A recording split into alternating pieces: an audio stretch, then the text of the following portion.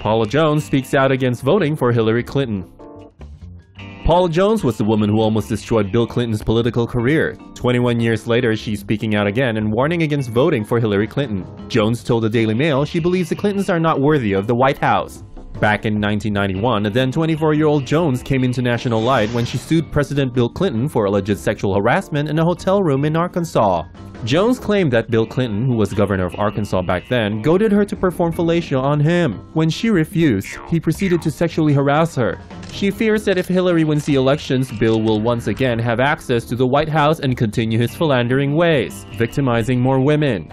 Jones also does not believe that Hillary was unaware of her husband's misadventures, and the fact that she lied about it makes her unfit to run the country. Jones, now a 48-year-old mother of three, said the Clintons do not care what they do or whom they trample on to get to the top. To both of them, political status is everything.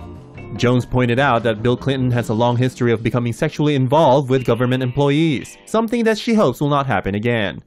Leave an insightful comment on TomoNews.net and you could win up to $500 every month.